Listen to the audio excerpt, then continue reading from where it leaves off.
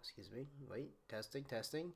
Hello, Internet. My name is Joshua, and I'll teach you how to code with Java and Kotlin. And the problem here is, given an array of integers, find the pair of adjacent elements that has the largest product and return that product. And you can see an example here, like for example, the largest here will be 7 and 3, returns 21. Oh, okay, sounds good. I don't know if you guys might have a similar problem like this in school or in an interview, and then you might be thinking to yourself, why in the world, this sounds kind of useless, like why do we want to return the largest product of a number? Well, here's a reason why. Oh, sorry, excuse me, I have a cold today.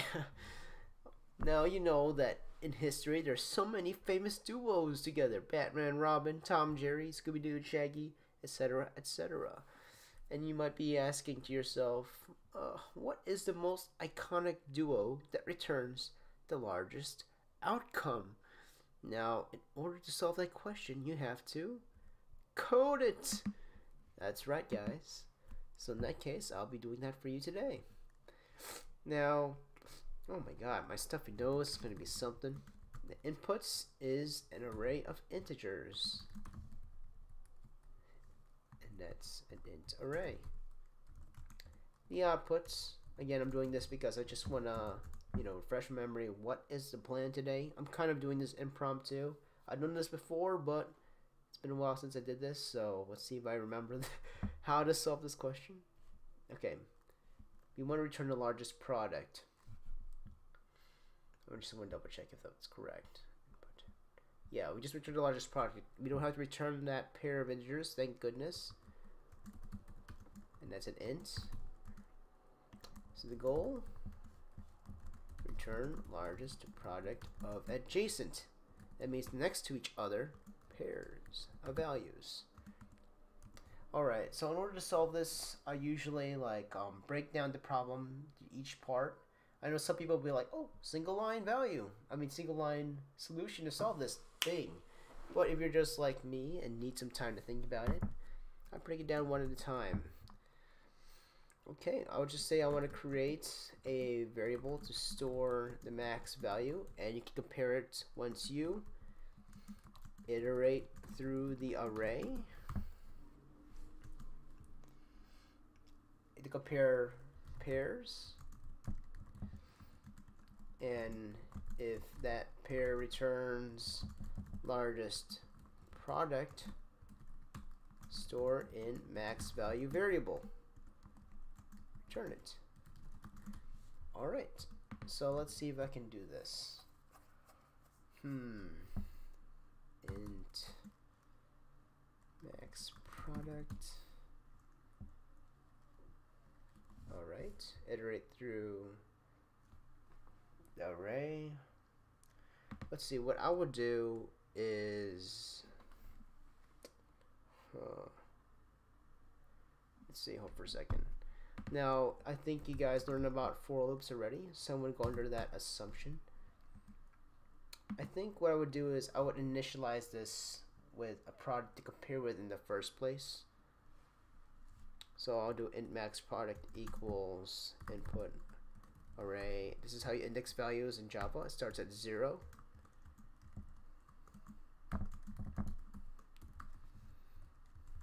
And then multiplied by the first pair. And so that when I start, I can start with just one, and then I'll just go through that. Oh, sorry, just one, and I just go through that array instead of going through all the way at the length. I would just go one before that because we're doing 2 at a time, and it doesn't have to. It doesn't have to go all the way. Also be index out of value exception. We don't want that sort of issue. The position will just update 1 at a time. Alright. And then the pair returns the largest product. So we'll do some comparison. In order to do comparison, I think you learned about this already. We do if and else statements. So if the max product is less than the pair presented to us, which is going to be calculated calculated by the position 1 time, no, not 1, I'm sorry about that. Input array, and by the iterator value at that position, multiplied by its pair, which is adjacent to it. In other words, one value next to it. Then that max product should be equal to input array position. Oh, sorry. You want to make sure we get rid of typos. Times input array position plus 1. Oh yeah, I forgot. I'm not sure if this is like Java 8 where you don't need to include the curly brackets. But to make this nicer for you guys, and I'll include the curly braces itself. And there you go. If it doesn't, then it just sticks with input array 0 and 1. And then it returns that value, so return the max product. So that's how it solved that problem. Let's hope this runs correctly. Unfortunately, usually I just solve the problem before I explain it, so I don't know if I missed a step. Oh my god, I got it correct. Hooray! Okay, good, I got it correct. I'm sure there's faster solutions on how to solve this one.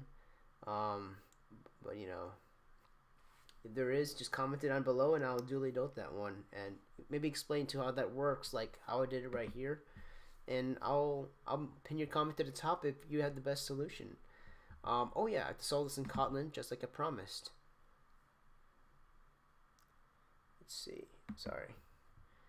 Now, one thing about Kotlin, it makes it so amazing.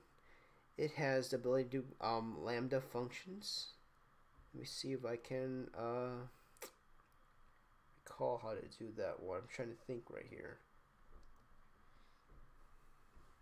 Oh shoot. Okay, actually I might need to do this. Kotlin map.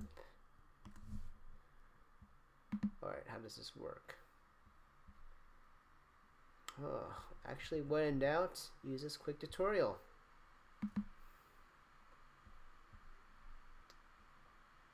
No, just not map up, just map.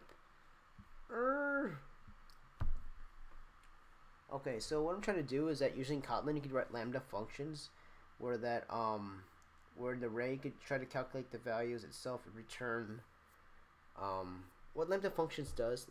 Let me just, gosh, let me see, map, please. Wow. Why is it big so hard on me? Oh, here. Ah, there you go. Transformation functions. That's what it is. Okay, I see. Okay, so returns a list containing the results of applying the transform function to give to each element in the original function. I see. Alright, so I think I'm having an idea. Here's an example. You see right here. Okay, now it's coming to me now. Alright, so, you know, when in doubt, always look up the documentation and see some examples to get more familiar with the topic. Right here, I just show you right here. So, you can see a fast way to do this instead of doing all that iteration I showed you above. You can just apply a transform function. A transform function is, let me see if I can find a way to describe it to you. Excuse me, my nose. Kotlin, why you have to be so specific to me?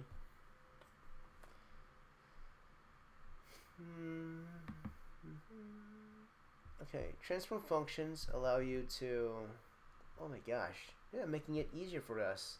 See, this is why, man, Google is so much better than transform function. Alright, so collections. Okay, so collections like arrays, they have transform functions that allow you to build new collections based on the existing ones below. What transform functions does is that it allows you to return results from like a collection, like an array, like we've worked on. Oh, right here. You can see right here. So you can see that you can return results of what you're looking for. And in our case, we just want to find the biggest, largest pair. So to do this, since we're given it input array, you can do this. 0. Now this is the way you can write ranges, 0 dot dot dot input array, and then we're going through the whole size of it, -2, because we only want to do a few pair. We don't want to go, you know, out of index operation. Sorry, we don't want to go out of bounds when we iterate through the map function. Excuse my nose, my goodness. This is how you write the Lambda function for map. I'll include the documentation in the description below. I'm trying to think here. Oh, at the end. Okay, so we're gonna create a collection, because we're returning the max collection. We could try to find. I want to see if that's real. Max. I see. So one of the functionalities is that you can return the largest element created by that new collection from that transformation function. So I think it's just dot max right here. So when we're calculating the values inside here, the elements to find what's the largest product, we can find the largest max value right here. Look at this part right here. This will return the largest value. That will solve that problem for us. And let's see. So when we're iterating through the array from each position all the way to not to the end, we do input array, and then they have use it, because it refers to the object in question itself to iterate. Input array, put array. No, not object, but like the value of each of the collection itself. It +1, I think, because that's the pair right next to it adjacently, and it calculates that one. Man, I hope my memory is good, guys.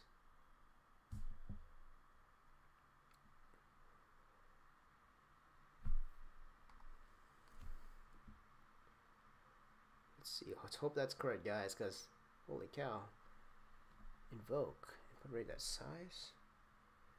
Maybe this size is not a function, but rather a property that you can just invoke like that. Let's see.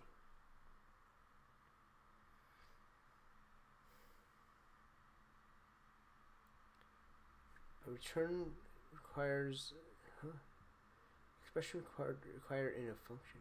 A return expression required in a function with a block body. Interesting. I'm thinking what happens if, let's see, I'm just going to do this for example, let's see.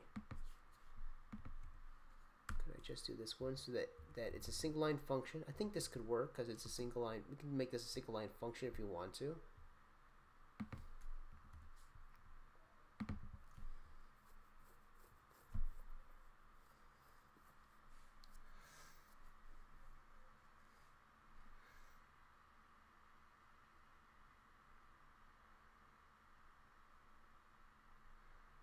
Type inference failed. Huh. Maybe it's because usually Kotlin, one of the things that it's expecting is to make sure that it doesn't return a null value. So to ensure that we cover that case.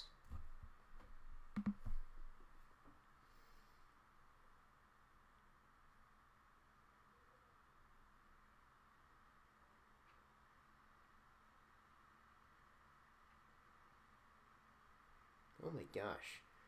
That's one thing about Kotlin, is that it's a little sensitive to how you write your answers, but I think this one works right here for now. I'm glad I guess I got that one right. Okay, good. I'm so glad it worked. Okay, so let me explain what's happening here, because maybe I've not been clear. I'm just thinking at the brim of my head. So right now I'll create a range of values that goes through the whole list. For example, if there's 6 elements, I'll be like 0, 1, 2, 3, 4, and not all the way up, because we don't want to go out of bounds. And we map to make sure our transformation function called map, where we calculate a new collection based on the given value right here. And let's see. and we want the max value from that new collection. So that's technically the largest product. And the integer value should be in case that it doesn't, if there's something wrong with this function, like it could return a null value for some reason, it will ensure that it return a minimum value from integer. This is an Elvis operator. In other words, it's going to say that if null, return this value.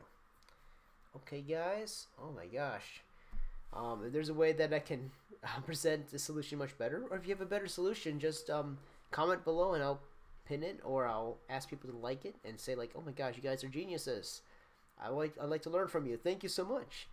If you have any critiques on how I can improve my teaching style, I'm open to feedback. I think I definitely need some. I'm still new to teaching topics, and I believe in order to become a better teacher, you have to be taught how to be a better teacher yourself. Anyways, oh, I forgot, if you like and subscribe, then I will not just send you one beautiful baby, but get one free, one baby adjacent to the other baby. I'm just kidding. I just found this funny photo, and I'm like, I might as well share it with you guys. So, yeah, anyways, guys, thank you for watching, and have a beautiful day. See ya. Oh, shoot, I can't exit out. Ah!